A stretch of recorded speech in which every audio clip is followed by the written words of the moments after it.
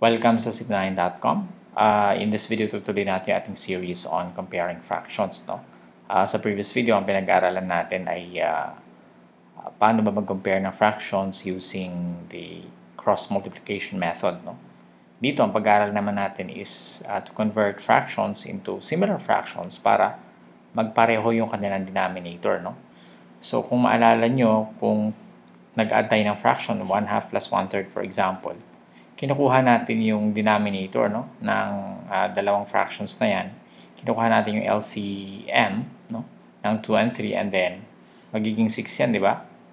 Tapos, yung dalawang fractions na yan, kinu-convert natin siya into similar fractions. Ang similar fractions meaning yung fractions na pareho yung denominator. No? So, ang 1/2 magiging 6 divided by 2, 3 times 1, 3, 6. No? Tapos, ang 1/3 maging, ano yun? Maging 2/6, di ba? So, magiging 6 divided by 3, 2 times 1 is 2. So, kaya pag nag-add tayo, 3, 6 plus 2, 6, magiging 5, 6. So, actually, pag nag-add tayo ng fractions, ang ginagawa natin is we convert the similar fractions to similar fractions para maging pareho sila ng denominator, no? Tsaka tayo nag-add. Well, similar concept dito, hindi nga lang natin siya i-add, no? I-compare natin siya. So, for example, ang 4/5 tsaka 3/6, ano ang LCM ng LCM of 5 and 7? They are both prime numbers, no? Pag kinuha nyo yung LCM ng dalawang prime numbers, ang pinakamadali dyan is i-multiply nyo lang sila. Pag prime numbers. So here, ang LCM ay 35, meaning ang 4/5 gagawin natin siyang fraction na 35 yung kanyang denominator. So 35 divided by 5 is 7 times 4 is 28. Tapos yung 6/7,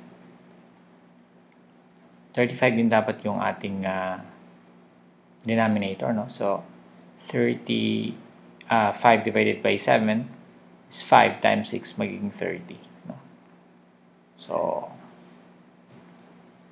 ano yun ang mas malaki? 30 over 35 or 28 over 35? Dito makapag-compare na tayo kasi pareho na yung kanilang denominator, di ba?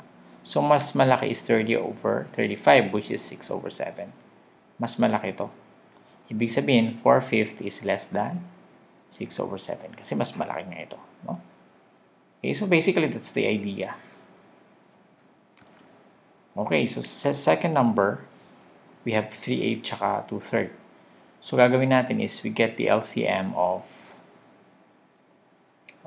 8 and 3.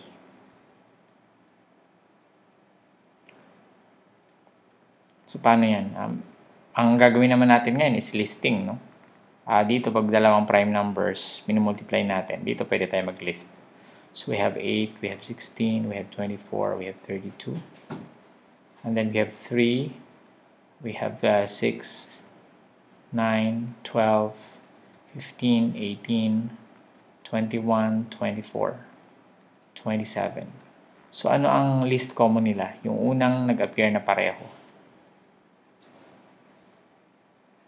Common multiple na pinakamaliit or least common multiple. Meaning, 24 yung ating least common multiple. No? So, gagawin natin, magiging 2/3, 3/8, at saka 2/3. Kung saan pareho sila ay 2/3, 24 ang kanilang denominator. Gagawin natin silang fractions na 24 yung kanilang denominator. No? So, 24 divided by 8 is 3 times 3 is 9.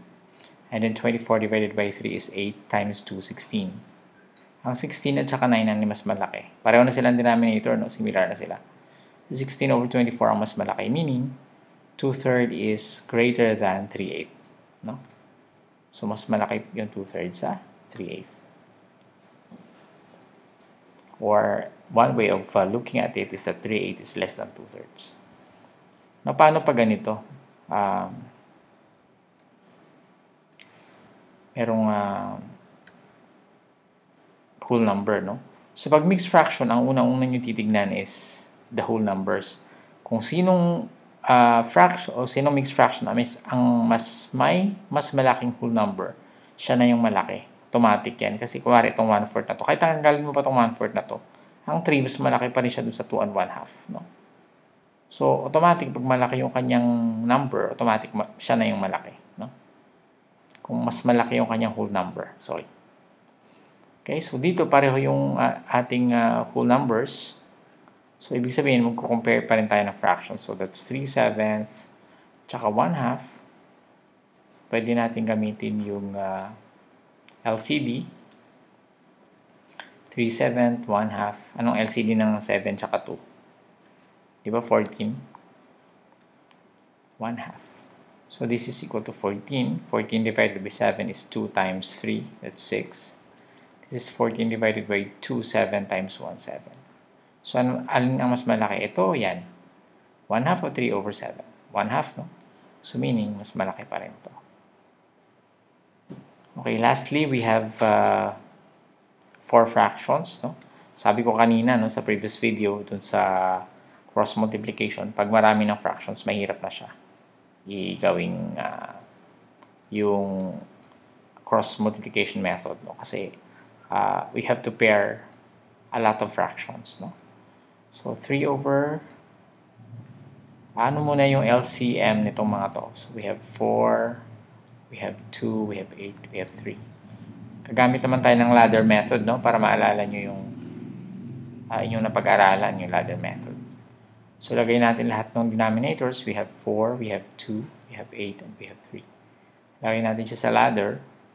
And then, magdi-divide tayo ng number na pwede natin i-divide yung mga numbers na to. Mukhang wala, no? Pero we can choose 4, 2, and 8 first. They are all even numbers, so pwede natin silang i-divide by 2. By the way, ang nilalagay lang natin na divisor, palaging prime number. Palaging prime. So, 2 is a prime. So, 4 divided by 2 is 2. And then, 2 divided by 2 is 1. 8 divided by 2 is 4. And then, we have 3. Okay, pag hindi ka na pwede mag-divide, 3 divided by 2 cannot be. Pag hindi integer yung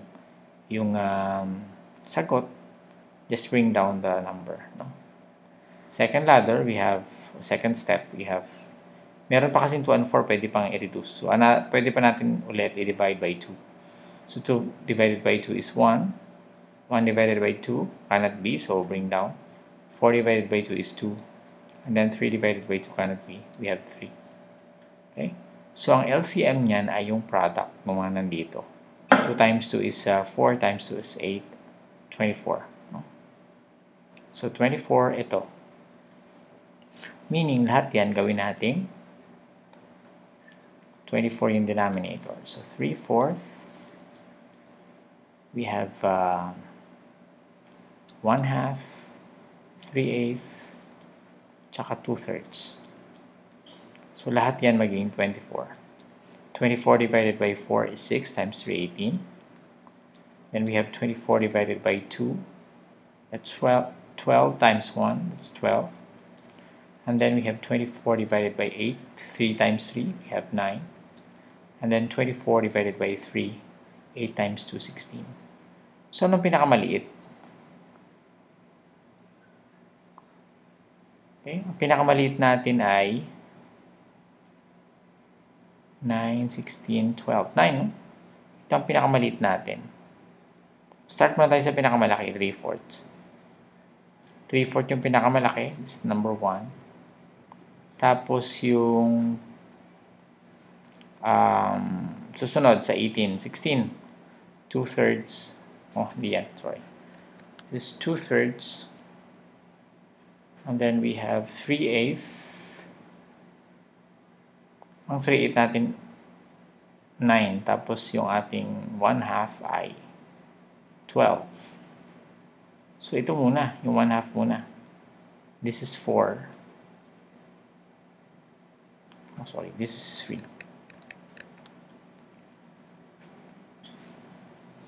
And this is 4. Okay?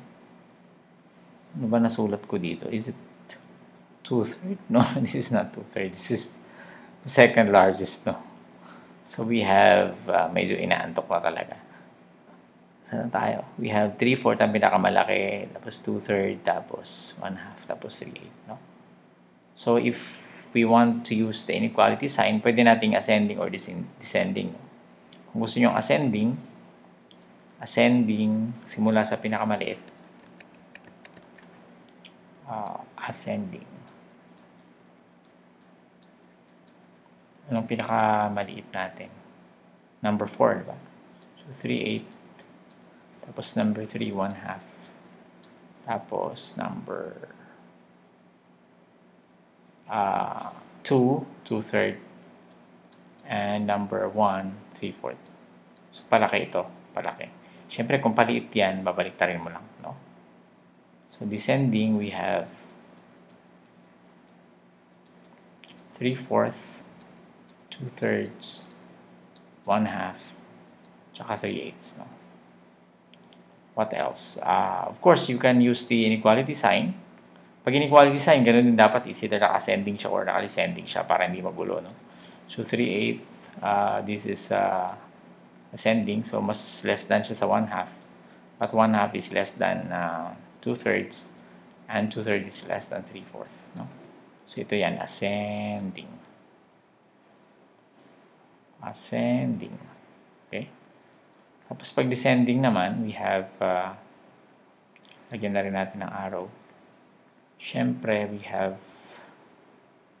pinakamalaki naman to, no? So, 3/4 is greater than 2/3, but 2/3 is greater than 1/2, and 1/2 is greater than 3/8, no? So, either of the two actually tama naman yan, no? Okay, so I think that's it. I hope meron kayo natutunan sa video na to, no? And yung susunod na video, ang pag-aaral natin is geometric method, no? Although hindi ko masyado nire-recommend yung geometric method, pero tingnan nyo na rin kasi doon matuto kayo mag-estimate, no? Using the number line. Okay, maraming salamat. Gusto ko yung invite sa sipnayan.com. Nandiyan yung ating website kung saan nakalist yung mga videos na sunod-sunod, no? Okay, puntahan nyo rin yung playlist natin sa YouTube. Kasi nandun din naman yung pagkakasunod sa mga videos. Maraming salamat. See you in the next tutorial.